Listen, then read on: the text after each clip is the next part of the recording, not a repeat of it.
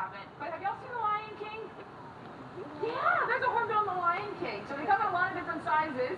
In The Lion King, you'll have Zazu. Zazu's a red-billed hornbill. He's about this big. The one we're going to meet is a little bit larger. Let's go ahead and meet Penny. She's the southern ground hornbill, and she is the largest species of hornbill in the entire world.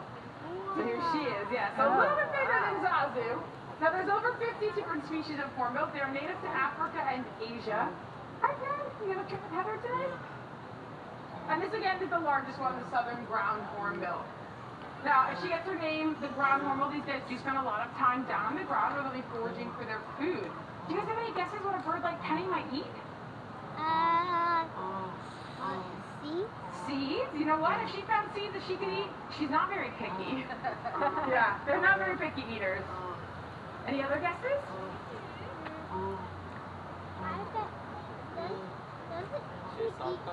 Could she eat fish? She could eat fish, yeah. So, southern ground hornbills are a predator. Most hornbills are pretty much more omnivorous, meaning they eat both meat and plants. These guys eat a lot more meat. So they are considered a predator in that natural environment. When it comes to hunting, they'll eat a variety of different food items. Again, they're not very picky. Like I said, if she came across seeds or berries that she could eat, yeah, she'd eat those too. She's not a very picky animal. Which has kind of been a fun adventure out here when our guests drop food. She's not very picky with that either, so we've got to watch her closely. Yeah, got to be careful with her. So when it comes to different food items, all different types of meat items she can eat. So she can eat stuff that doesn't run away from her, like eggs. And I'm talking big eggs too. These guys will actually break their open an ostrich egg with the front of their bill there. It's a very sharp beak. They can also eat food that doesn't move very quickly, like tortoises. Again, the beak is very sharp at the front, very strong, so she can break open a tortoise shell by banging on the top of it, using the top of it as her beak there. So very, very powerful. And then she can do stuff that would involve a little bit more hunting to do that job. Yeah, it's a very important job that we have animals in our ecosystem to do. So here in Texas, we have owls, we have hawks, those are the birds that do that job. We also have mammals like bobcats and coyotes, we have reptiles like snakes that all play that important role in our ecosystem to keep our pest populations in check. So one of the things that we can do to help create a better world for animals is make sure if we're using any sort of pest control method that we're not using poison. The poison route our mouth is the slowest one, meaning it's the easiest for those predators to catch. So that poison can move up the food chain, and it can affect those larger animals as well, where an owl or a hawk might be a little bit more wary about that poison.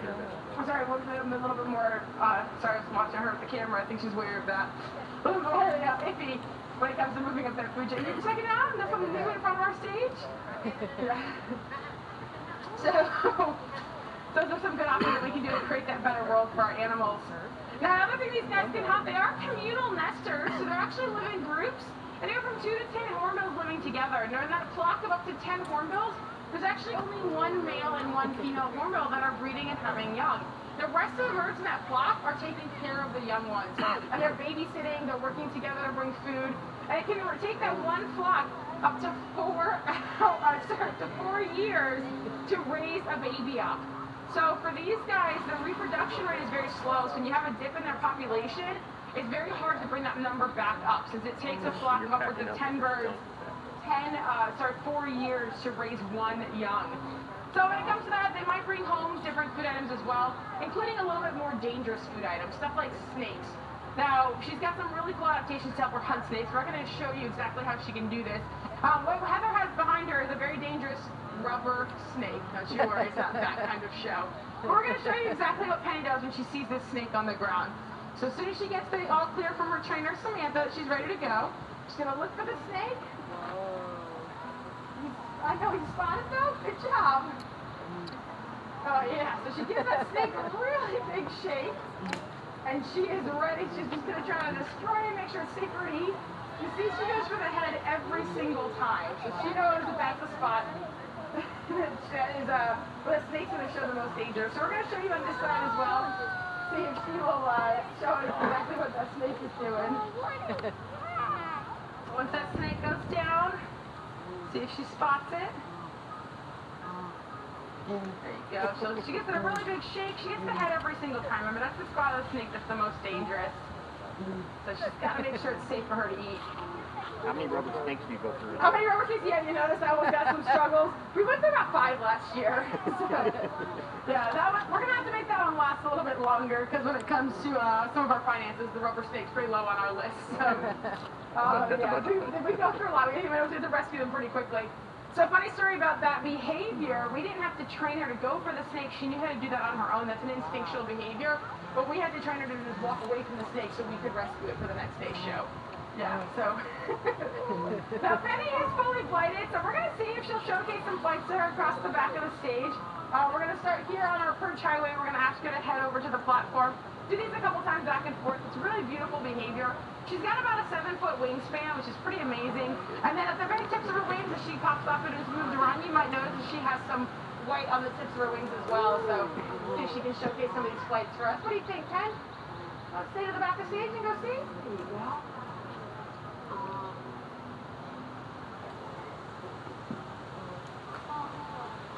Pretty close here, moving around. We'll send her right back to Samantha and we'll say it's good for a flight. So I think 10 one more, you can do it. Good job. Now you might also hear her making a different type of sound out here.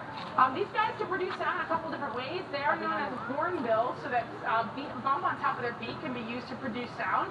And typically a male hornbill's bump on his beak is called a casque. It's a lot larger than a female's. This is a female bird, so she's got a much smaller little bump there. But she can also produce sound using that flap of skin under her beak there. That's called her gular pouch. That's the same term we use when we're talking about a pelican's pouch. It's also called the gular pouch. Obviously very different tools on these guys when it comes to pelicans versus a hornbill. But she can produce sound in that pouch as well. What you're hearing out here with her is what I like to akin a happy sound to, kind of like a cat purring, or really more realistically like when we get lunch and we're like, nom nom nom, have that lunch. So that's a sound she makes a lot of times when she sees her trainers because she associates us with all the things that are positive. It's always a good time out here with trainers. And then she can also make a booming sound, and this booming sound is a very low frequency. So it sounds like a very low sound to us, but for birds, they can hear it for a few miles away, and that's a way to communicate with other hornbills as well. Again, these guys do live in those large flocks. Does anybody have any questions about Penny or Southern Ground Hornbill before I go on?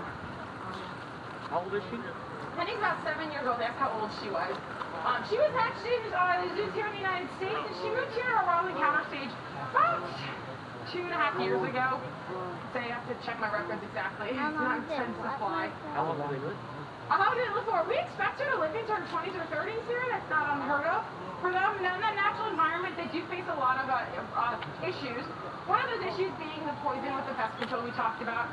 Another issue is that a lot of areas are poisoning, the illegal hunters are poisoning carcasses because vultures will start to circle and that gives away their position. Well, these guys will eat carcasses as well, so they might get affected by the poison that's targeting vulture populations. And then they do nest up in trees. They nest in hollows of old-growth trees. So when you have a reduction in those trees, that becomes an issue for them as well. That Dallas Zoo does work with the Maluba Ground Hornbill Project, which is a group in South Africa that helps these species out. And we actually did have feet on the ground in that area last year.